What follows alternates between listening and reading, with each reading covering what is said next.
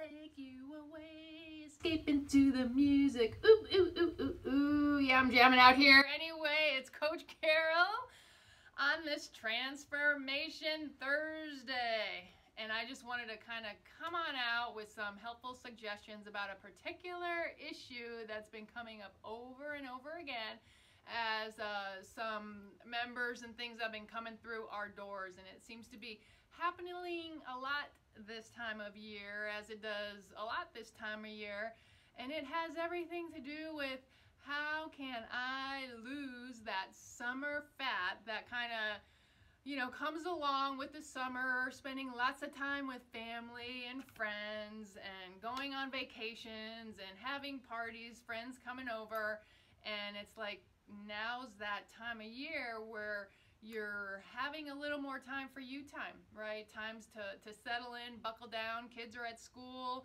and it's time for you to maybe take some time to get back in action where you kind of felt you were after the New Year's, getting fit and into the springtime right before summer hit. So anyway, coming at you today with some information about 3 requirements to burn fat and tone up now that you kind of have that time after the summer and before those holidays hit, right? Because those holidays are going to sneak up on us quickly, as they do every year. So let's kind of delve into those 3 requirements to help you lose some of that little bit of extra weight that maybe snuck on over the summer and get ready for the holidays, which are right around the corner. So with that in mind, a few things, 3 things, pretty much simple things that if you can plan into action and implement into your daily routines and lifestyle, will help you get back on track to those fitness and wellness goals. So without further ado, we'll go ahead and get started with number one, controlling your caloric intake. It's pretty much simple math that pretty much every one of us has a caloric need that we have to pretty much maintain our energy levels, our activities for ourselves throughout the day. And there's a way to actually calculate that, put that together, and come up with an idea about how many calories we should be having to maintain where we are and not gain weight, right? So, controlling that caloric intake. And if you're wanting to burn fat, knowing how to kind of safely create that caloric deficit where we're not overly depriving ourselves, but we're able to create a caloric deficit that's going to help us and encourage our bodies to burn calories more and burn fat calories at that, right? So there's ways in which to do that, and it's pretty much simple math. Do some measuring, gather some statistics on ourselves, right? We're all different, and then being able to implement some goals along that way that are going to help us achieve those fitness and fat loss goals, right? So figuring out where we are caloric wise and where we need to be to lose that 1-2 pounds per week to get us back on track to our fitness and wellness goals, where we feel most comfortable in our body. We all have that size we feel most comfortable with. We all typically have that weight where we all feel comfortable with, where everything kind of fits just right, right? And getting back on track for that, setting that goal, that intention, and then making it happen, right? So there's a few things that come up next that help us achieve those goals. And what are they? We need to control our fitness and caloric or nutrition environment. So we actually have to control our caloric intake, and now we also have to control that environment, right, in which we kind of surround ourselves in to be able to achieve those goals. So what do we mean by environment, right? So we can start out at our house, right? So our environment in our house, in our kitchens, right? What do we put in our cabinets?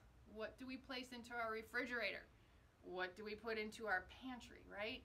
So thinking ahead and making sure those things that don't necessarily encourage or allow us to achieve those goals, having those potatoes, those chips, those Doritos, ice creams, sugary content foods, processed carbohydrates, and things like that, keeping those out of our environment, out of our kitchens, and out of our pantry, right? Also, our environment if we're driving our kids to school, or if we're on our way to work, right?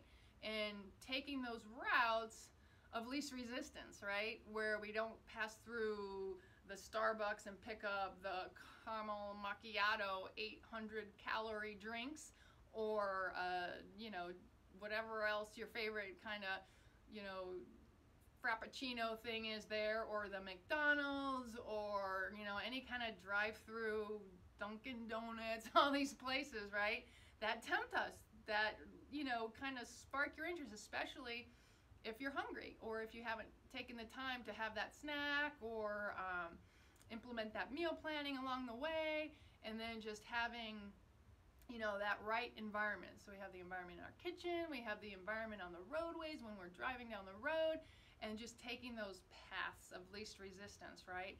And making sure that we're not tempting ourselves, right? Also, our environments when we go out with friends, right? Or we go into a restaurant and we want to have a good time with our family, our friends, and get-togethers and things like that, right? So, or we're going to a birthday party or a family get-together, you name it. Lots of reasons to celebrate. And yes, we should be celebrating because, hey, we only live once, right? But here's the thing. If you're going into these environments unprepared, then that could cause a little conflict or chaos in our, you know, nutrition and fat loss goals, right? So if we're going to a party, if we're going to a restaurant, taking precautions to help make sure we don't make those wrong choices. So if we're going to a restaurant, maybe having a snack before we go, and knowing we're going to order those right foods like salads, guacamole, healthy proteins, healthy fats, healthy carbs such as fruits and vegetables. And if we're going to a party or get together or having one, having those appetizers and things that are healthy, you know, offering to bring a bowl of fruit or a salad or some guacamole or vegetable dips and things like that, right? So taking those little added extra steps in our environment that are going to encourage us to make those right choices. And then along the way, you're also being that role model for others where they'll just want to do what you do and be appreciative about it as well. Very thoughtful. Right. So we talked about two things so far. One is controlling your caloric intake, right, and figuring out what that is. Very easy to do, and implementing a path or plan to get there. And then also controlling your nutrition and fitness environments. Fitness environment, right? Putting yourself in the place to get the best workouts, the best,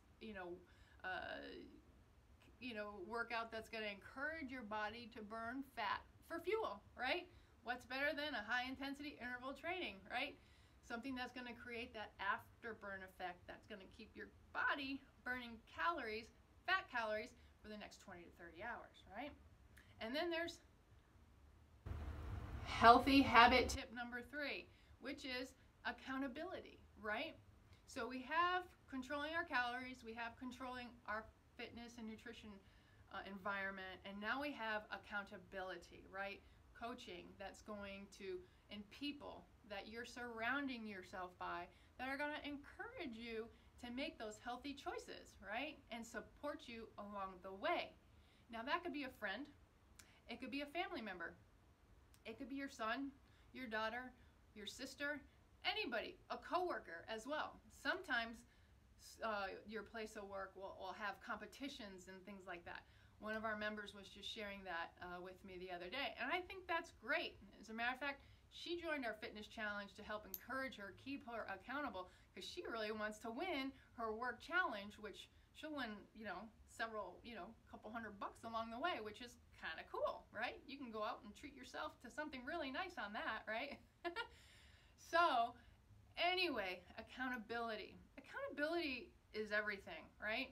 So having that support, having that mentorship, having that group of people that's going to call you, making sure you get there, but also knowing you're accountable to somebody and not wanting to let that person down, right? So just that added support, added team recognition, and just accountability and motivation encourages you to keep on your goals, keep track of your goals, keep working towards your goals, and not drawn away from that, where sometimes you might have someone you think is accountable say something like, hey, you've been really good this week. You've had that salad today, but hey, now let's have some pizza.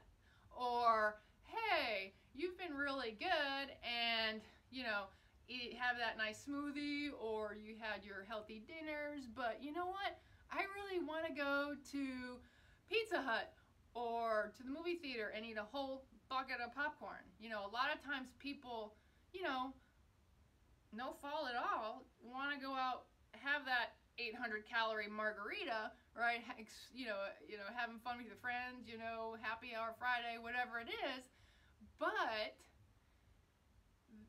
that's not going to be accountable. Who's that accountable to, right? Who's going to maybe encourage you to make that other choice, like maybe have something lighter, celebrate a little, but something that's more like 100 calories, such as a light beer or something like that, or a watered down sparkling wine or something like that.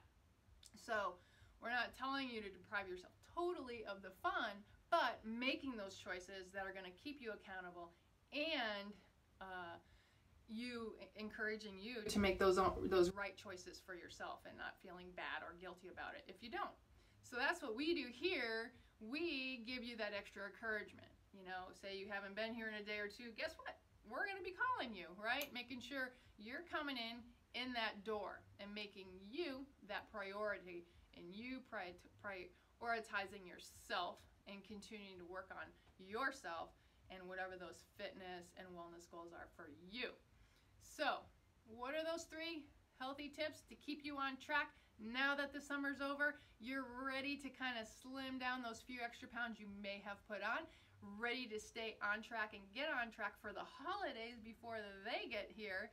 And that's 3 simple things, right? Controlling your caloric intake, easy to do once you find the system that's right for you. Controlling your environment, not allowing factors of influence to come in and wreak havoc on those goals that you have set for yourself. And then also having that accountability team of support surrounding you to keep you on track with your fitness, health, and wellness goals. So, like I said, I've had a lot of people coming through the door here. Seems to be the same kind of thing this time of year. Just wanted to offer up a little bit of helpful suggestions to help encourage you to get on track, stay on track. If you're already on track, kudos to you. And then, get on track to where you want to be, staying focused and all of that good stuff. So, little bit of a helpful tip, and I hope you found it helpful. And if anything, just a little bit of encouragement to get out where you want to be. And if at any time, you want to come in, see what we offer here, and our battery keeps low battery. So I better be cutting this short a little bit. But anyway, we'd love to have you. Come try us out. High intensity workouts, nutrition, accountability here at Foothills Fit Body Bootcamp, and also soon to be Rincon Fit Body Bootcamp. Have an awesome day on this Transformation Thursday, and we'll see you soon. Take care.